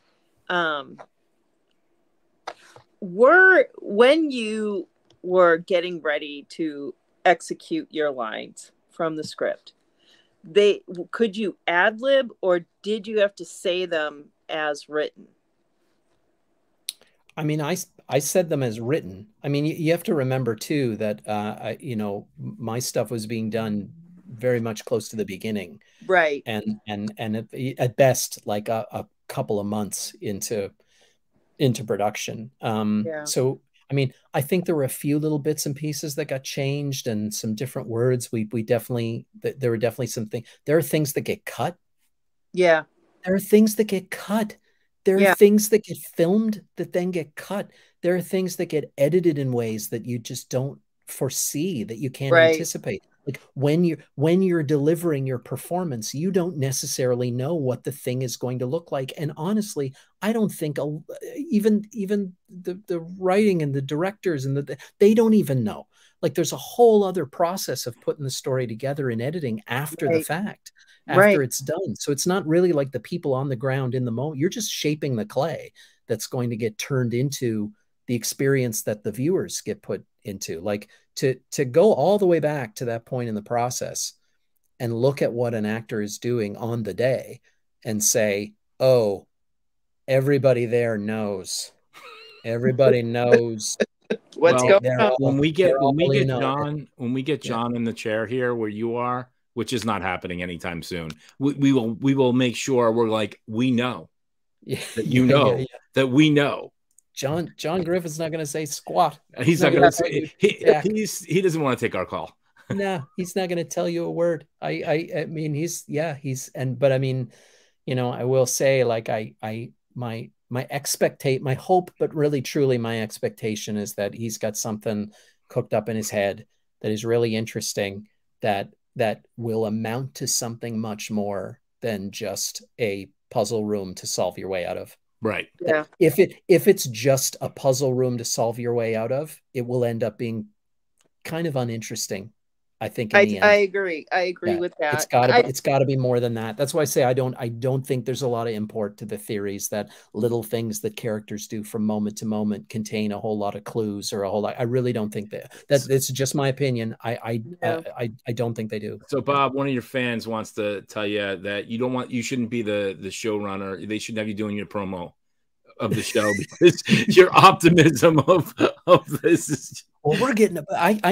This is an interesting point, though. This is interesting. I actually think that I'm giving the storytellers a lot more credit and praise as storytellers, because I think they're doing something much more interesting than just building a roller coaster ride.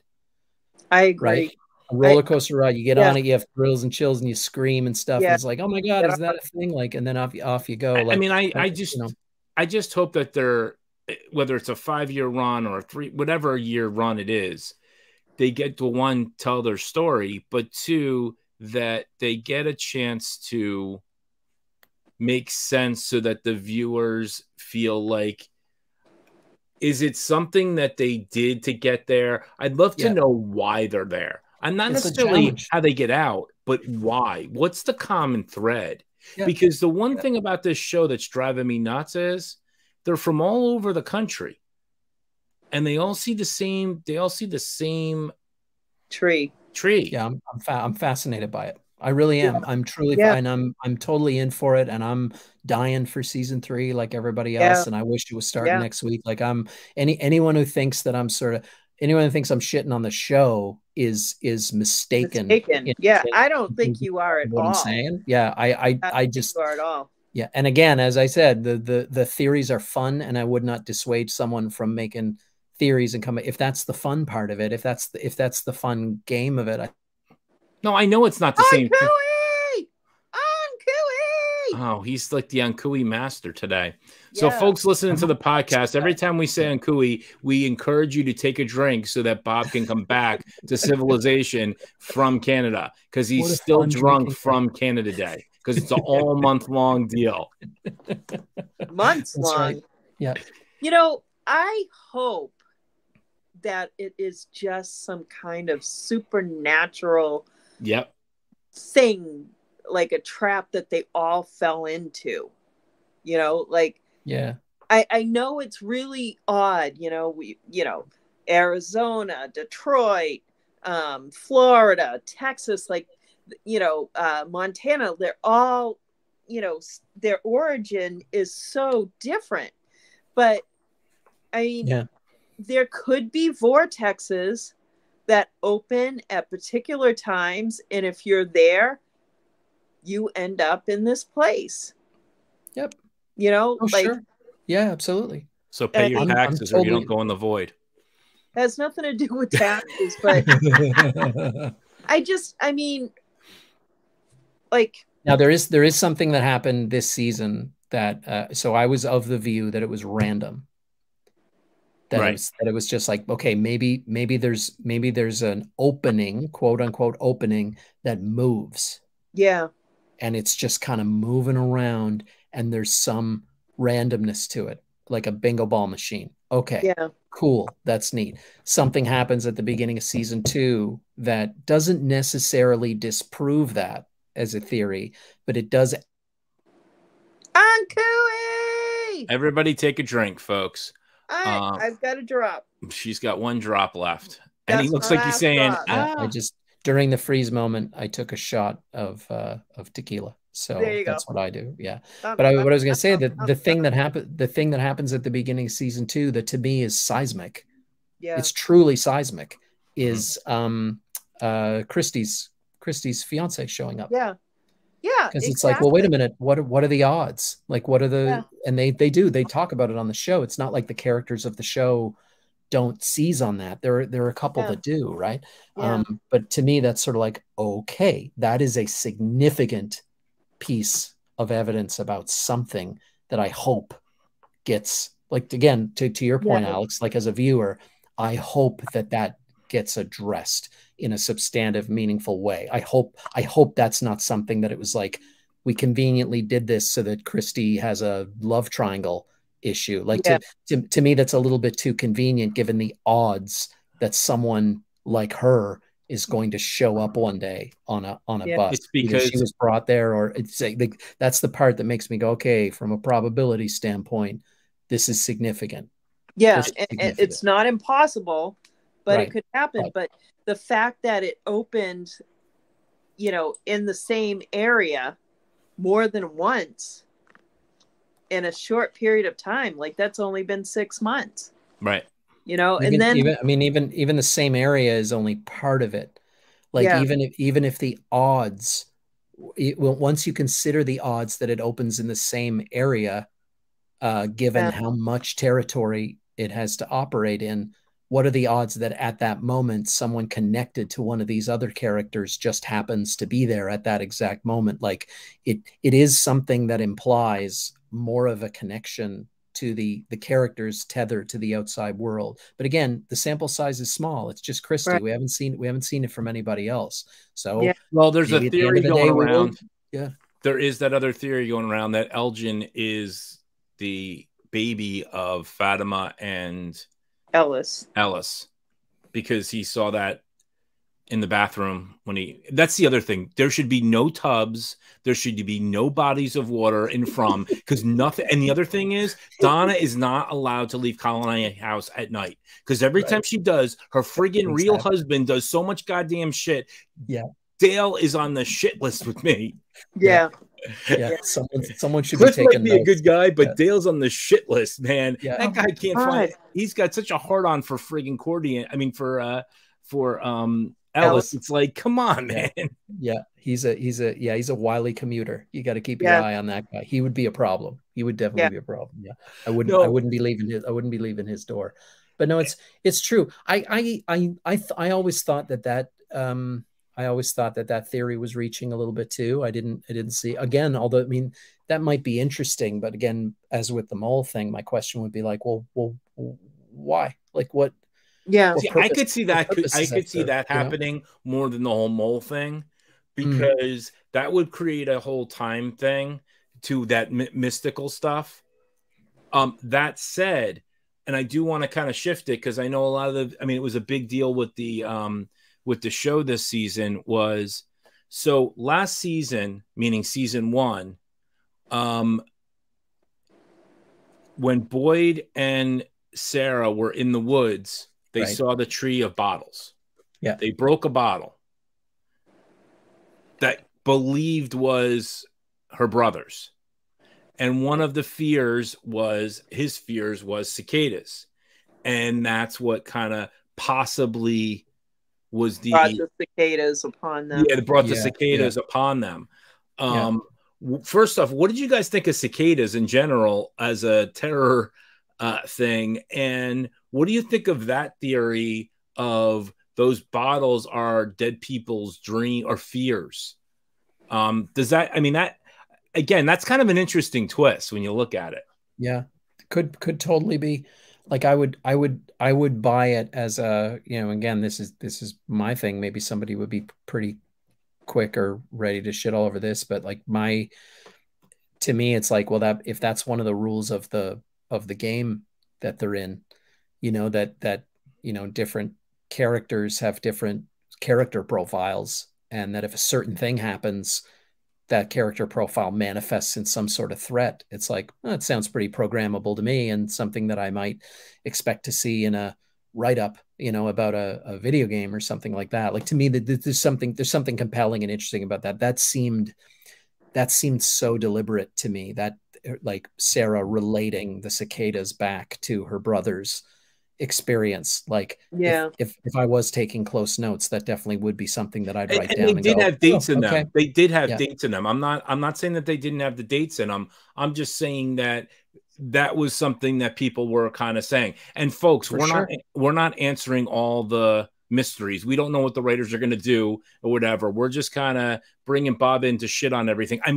Justify everything. And then we'll bring somebody else that wants to just go down those deep dives as well. I just thought that the cicadas were a kind of an interesting little thing, because they're the most disgusting things ever. They were. It was out of left field for me. Like there's such a regional there's got to be a real regional aspect to that too, right? Like I certainly don't think of cicadas as, I mean, I don't think we have them here. Like You don't have them. They're not passports. That's why.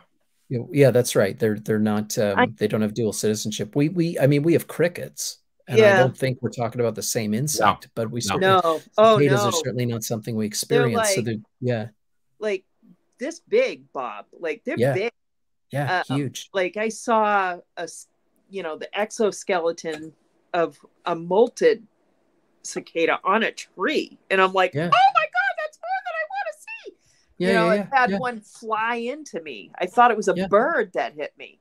But I know that we've had them in Massachusetts when I lived there, and they're definitely here in Georgia because that's where I've seen the exoskeleton and had one fly into me. Like they look like birds when they're flying. They're that big. Do they swarm like that? Do they swarm people? I've only seen one or two. Like I really haven't seen a lot of them. No, when I was a kid, they come every like 27 years. They like hibernate, but like we had them when I was a kid. It was awful. I mean, they were everywhere, and they're big. They were big suckers. They're big. They are. They're really big. And they're like this big, and they would run into you, and boom. And they have like they don't swarm. They're just everywhere, and they're kind of like the most annoying things ever. Oh, they're loud. It's like when the Red Sox win. It's just the most annoying thing ever. I love it. Love it. But no, but they're like useless. They're useless things. Yeah. But it is an interesting. It's a very interesting choice to use those, and it was it was one of those things where I mean, the sound was interesting. There was an interesting implication of using cicadas as this sort of threatening element, which really only lasts for a few episodes. It's not like it's there from the very beginning, but it's because they generate a sound that can go away. Yes. And so, but I did like that moment. Like I remember in the last episode, the moment where it's like, oh, the sound is gone. Yeah. And the characters kind of take note and they're like, oh, we don't hear that. Like as a viewer, you caught it just before the character did, where you're like, oh, that sound isn't there.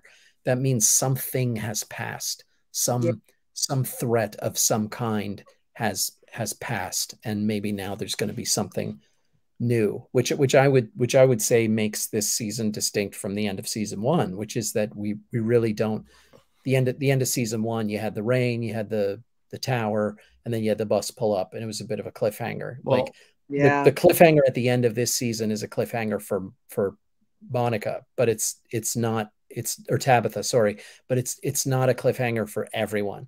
Like certainly they're going to wonder where she went, assuming she did go somewhere, but everyone, I don't know where everyone else stands. Well, like something else happened in season one that was kind of important. You became an unemployed actor again. Yeah, that's true. Although I mean, you got to control your drinking better. I was Come busy. on, Bob. I had other stuff. too. Yeah, you just said Harold. I don't have time. I know. There was much of a cliffhanger beyond Tabitha. Like Boyd solves the music box problem. Well, yeah, there is Jade. Jade's lost in the cave. Well, he's just in the cave. He's just down there. He's just in the cave. Yeah. But like he's just in the cave. It's not really a cliffhanger. The cicadas stop. Let's see. And then the three Alice and Fatima got married, and got married, and Donna's there. But, okay, so wait, let's just take stock on what you could do a time jump after this season, and nothing really would be disrupted. Yeah. No, yes. You couldn't last season. You had to pick up with that bus. But this season you could. All right. Yeah. All right. I got a couple of quick fire things because we're getting on the 2-hour mark and crazy too long. Oh my God. Yeah. And we haven't even like scratched the surface. And folks, if you're listening to this, we're gonna come back and do this again because there's just too much. And it's like 4 o'clock in the morning for Bob. And I don't know if Bob wants to come back again. Or Well, what are you talking about? No, all right. No, but that said, we're talking with Bob Dude, Mann, the most I would love optimistic. if you were here every week. Love it. We're talking to Bob Mann, the most optimistic, theoristic member of our team today. And loving this show and loving and just taking the show down for I'm down just because I'm down for criticisms and down for shitting on theories and being like, oh, you guys too much time on your hands or whatever. None of that means I don't love the show. I'm loving the show. I'm getting a kick. I love the performances. I hope people keep coming back and be given stuff to do. It's just I love amazing. it. And it is as you two have no doubt discovered in your own way up to this point, but there are some really, really lovely people involved in making the show. They're all amazing. Honestly, they really are. We have been blessed. We have been blessed. Yeah, from top to bottom, and I say this, Liz was the nicest one of the bunch in terms of this. She said yes first, and then some guy Bob said yes, and then the rest of it is history. I mean, everybody's been wonderful. Such nice people. Such nice people. Yeah. And talented people. They're talented. They're talented and they're you know, this week I've been on set with Ann Dowd for a couple of days, and I think Alex and I have compared Liz Saunders to her multiple times when we've been talking. And I was having a conversation with Ann, and all of a sudden, I'm just like, oh my God, to have Ann Dowd and Liz Saunders in a buddy road trip comedy might be funny. That might be hysterical. Sure, why not? Well, why not? I keep saying to everybody, there shouldn't be Harold that's nominated. It should be Liz and Scott and Harold. Because I really do believe, maybe I'm drinking the Kool-Aid too much, but I think that they put the work in this year to deserve some good performances. Yeah, some great praise. Scott about killed me. He just like the man child, you know, and then confronting his past, like that just about killed me. Yeah, it was compelling. Beautiful. Okay, so we really didn't even get to Victor that much, and we're going to get to him next time because I like I said, but I just have a couple other things that I'd love for you guys and the viewers to kind of think about. You've got the logo that Jade's been looking at all season long. Yeah. The logo at the hospital is very similar. It's very similar. There's not a lot of, it's just similar. I think like you guys believe that she hasn't left the world, but she's in another part of it. I think the boy in white needs to get his mom and gets the crap beat out of him because I don't know if he's good or. Do you think the boy in white is good or bad? Both of you. It's a great question. I've not been given any. I don't think we've been given enough information. Yeah, that's what to know if he's good or bad. Yeah, it's tough because when you look at symbolism, white is always the good guy, and there's just something about it that is telling me that the color is betraying us. That we're being misdirected. Yeah, it could be. Yeah, for sure. I don't know what it is. I really don't know. I mean, it's just a feeling, a hunch, whatever it is, but there's just something about it. Yeah. Well, he thinks he's 100% evil. But that's okay. Right. Yeah. He's not evil. He's evil. Yeah. Do you think that we should have more Victor backstory next season? I do find his whole thing interesting. Like he definitely is a mystery kind of to be unfurled a little bit. There's some interesting things going on with him for sure that I would love to know more about. Like I'm really interested in knowing more about him for sure. I mean, how cool was it that he has his own trailer filled with cookies? Well, not filled with cookies, but filled with all sorts of stuff. I think we're uncooing Bob. There we go. He's there back. you go. I'm back. Yeah. No, but how cool is it that he has his own trailer? Yeah, he inhabits. He's the one character who inhabits more of the world than anybody else. Like he knows about things. He knows where to go. He knows where to find stuff. He's got stashes. He's got drawings. He's got memories. Like there's you know, like I that's why I say, like, I think that, you know, put him together with another character likewise situated, suddenly you start unlocking things. The barrier to doing that, which serves the story, which serves the narrative, is that he is still kind of stunted emotionally, and he's very traumatized, and he's not interested in reliving it. You know, he's not interested in going through it again, as one is when they go through something like that, or as some people are, I guess.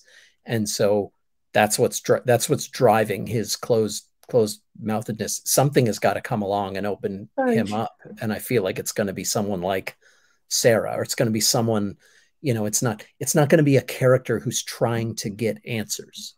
Do you think Victor's story being exposed could cause more spoilerism? I mean, I think so. Yeah. Like, I think there's stuff that's gone on with him that is going to fill out the story of what's going on there, and may be helpful. But, you know, yeah, I feel like where we're going with that particular story is that someone's got to call. Like, look, there's a neat little juxtaposition between what Jade does and what Tabitha does relative to Victor. Jade's looking for answers. Yeah. And he apprehends that Victor is the key to answering some of his questions. And that's how he treats him. He treats him as a means to an answer. And so there's no, you know, like he has a promising start with the whole violin playing and stuff like that, but he eventually pushes Victor to a place where Victor clams up. But then Tabitha comes along, and she kind of treats him a little bit more like a wounded human being, and suddenly we start getting somewhere. Yeah. Right. Yeah. Like that's like someone's got to kind of scoop him up, and right. Like that's why he's so taken with the little guy, with Ethan. With Ethan, because he's like, he's more like a peer, right? Like he's on the same level with him. So he's not gonna push him in the same way that the grown-ups are gonna push him. And I find it compelling. I feel like it's got a lot of narrative potential. Yeah. Yeah, I loved when Ethan gave him a picture of himself. He drew adorable. That was a cute scene, and he wouldn't take it, and he's like, "Oh, that's only for dead people." But so Bob, we're gonna wrap it up. What are some of the things that you're promoting these days besides King and Prawn? Oh man, I don't know. We're hoping to, I don't know when we're going to have season 2 of King of Pawn done, but I'm working on the music for that. And I wrote a decent chunk of it. And I was in another show. I was in another show that filmed back in May, which I don't know when that assembly is going to be done, but I think the fall. So that will be on Bell here in Canada, and on Out TV here in Canada. And then I have a film project coming up next month. And over the next little bit that I'm working on. And do you have everything on your website? Like, are you still doing dates? Because I know you do dates. Sometimes you do dates for, you know, this summer is a bit up and all over the place, so I don't have any dates right now for any comedy stuff. I really don't have anything lined up. I've sort of stepped back a little bit because of how unpredictable my next month and a half is. The last thing I did was a couple of weeks ago, and then I said, okay, I'm not sure. I just don't want to commit to anything or sign up for any gigs or shows, because I don't know what July and August are gonna look like. I totally understand. We got shows like Sullivan's Crossing, and I don't know if my character is done on that show or not. I don't think he is, but I don't actually know that for sure. So I've got to leave some space for that. But and then we hopefully will be working on, you know, season 3 of King and Pawn in the fall.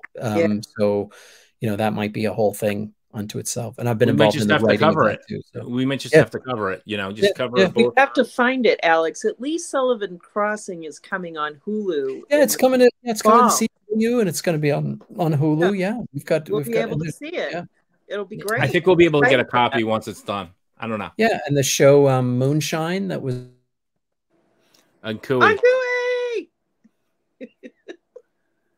So yeah, folks, just so you know, we're gonna be wrapping up in just a minute. Whenever the He's back. The satellites come back from Canada. Yeah, I'm back. I'm back. I'm good. He's back. No, but that's great. I mean, it sounds like you got a lot of stuff on the back burner or on the front burner, and you got a graduating son, I think I saw. Yeah. High school last week, and I got a kid who graduated elementary school last week, and awesome. all kinds of congratulations. So thanks. What's the first thing you tell your kid when he graduates elementary school? Get a job. Yeah, start doing your own taxes. Pretty much. Here are the forms. Fill them out. Yeah, here's how you cook eggs. But folks, if you enjoy what Bob is doing, please check him out on Sullivan's Crossing and all the other stuff that he's doing. If you enjoyed what we're doing, hit that subscribe button just like we did before. Hit the bell so that you can get all of our stuff, because we're gonna have a bunch of interviews that are coming up. We've got a really special one that we're not going to release yet, but it is a pretty special one with it's Bob. He's coming back again. No, it's somebody a little bit smaller than Bob when it comes to the marquee. But no, it's going to be fun. And again, Bob, thank you so much for everything that you've done for us. And I mean that. Anytime we've had any type of posting, you repost stuff. You've been super fun. You've been one of our biggest cheerleaders, and God knows we need all the help we can get. And after this, it's only going to get bigger because your positive attitude with the theories. Yeah, that's great. And I want to say I celebrate all the fan. Like I'm not complaining. I love how many people are into this and debating about it and talking about it. That's never a bad thing. It's only a good thing, because it means people are watching, they're interested, and they're having a lot of fun, having a good time. So yeah, nothing but positive vibes around. Well, folks, it's getting late, so the bell's ringing. So let our famous roller coaster constructor take us out. Get you home. Let's go. Come on, get in your house. Let's go. Come on.